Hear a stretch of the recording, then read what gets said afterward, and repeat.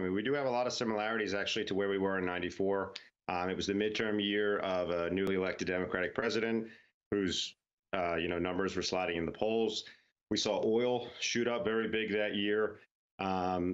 Excuse me. And what we saw we also, obviously, that was the last time we saw the 75 basis point hike from the Fed.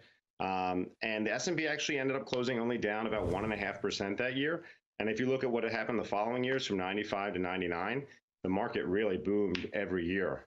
So we always say the history doesn't repeat, but it often does rhyme. So there's some interesting similarities there. Wow. With where we're at now versus 94. I've been hearing the rhyme pretty good with 2000, the later into that post-94 boom. Dollar breaking out, Fed having to stamp out frothy markets, and big companies leading the way down in tech. But you're saying if it's the other side for 94, then the party could just be getting started. I think so. I mean, you bring up an interesting point. We're definitely seeing some similarities with 2002. Crypto, I think, is a great example. You saw a lot of speculation into these new, innovative, disruptive technologies and other things that I think, you could kind of equate more to the dot-com bubble. But I think if you look at earnings right now, I mean, S&P earnings are forecast to grow by 11% this year. Small cap earnings are forecast to grow by 20% next year. So I think we're definitely on stronger footing and stronger fundamentals than we were, after the dot-com bubble burst. Where do you think these types of trades will end up in terms of the best place to put your money? If you're going to put it in stocks as an asset class, because you mentioned small caps, right now the debate rages on, do you buy the dip in the big tech or the small tech, or do you go with the stuff that's actually been working here, but maybe expose yourself to some crazy swings and stuff like crude oil? So where do you put the money if it's going to go to equities? One place we really like right now is small caps. If you look at what's been happening with large caps, they're down a little bit over 20% from their highs in January. Small caps are down over 30% from their highs in November. Plus, looking at valuation, small caps are right around the same valuation as large caps. But as I mentioned, earnings growth in large caps is projected to be 11% this year and about 9.5% next year. Small caps are projected to be 20% next year. So even if the multiple doesn't change, you're looking at plus 20% growth in that sector just based on earnings growth. And it's really trading at a deep discount to the market right now. When you look right now at the potential for the Fed to keep its path forward and possibly induce recession, some of the language over the last week from Powell seemingly is bringing that to forefront, where he had tried to dodge some of that potential risk in his analysis before, but seems pretty straight up about it now that maybe we could dip into recession.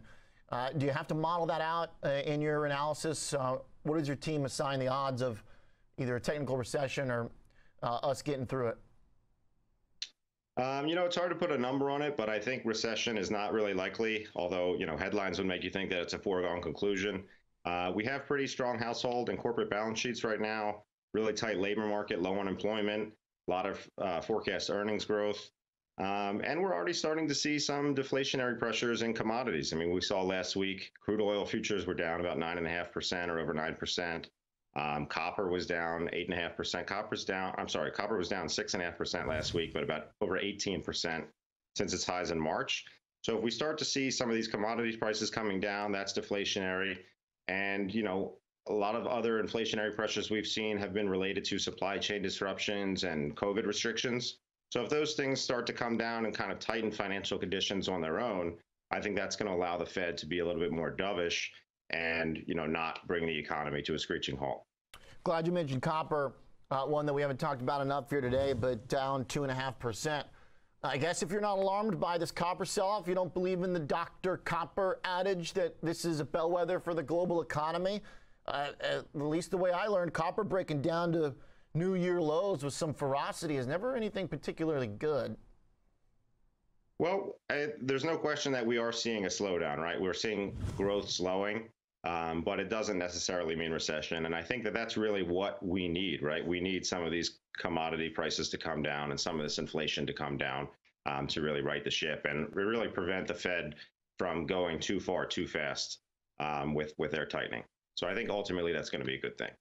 How much of the commodity complex should be represented in an equity allocation at this point? Because a lot of people have been arguing here over the last several months it should be pretty big. People that didn't really have much interest in energy, commodities, suddenly wanted to chase that rally here the last 6 months. So far, it's generally worked. But as you point out, and as we see in some of these prices, it taketh away too. So what do you need to have in your equities allocation to hedge against that potential that commodity prices just keep going up? That's a great question. I mean, you definitely want to have a balanced, diversified portfolio. We're really asset allocators. We don't believe in following the trend or chasing, rising or falling markets. But you need that inflationary hedge. I mean, that's the biggest thing that long-term investors need to combat with in their portfolios long-term is inflation.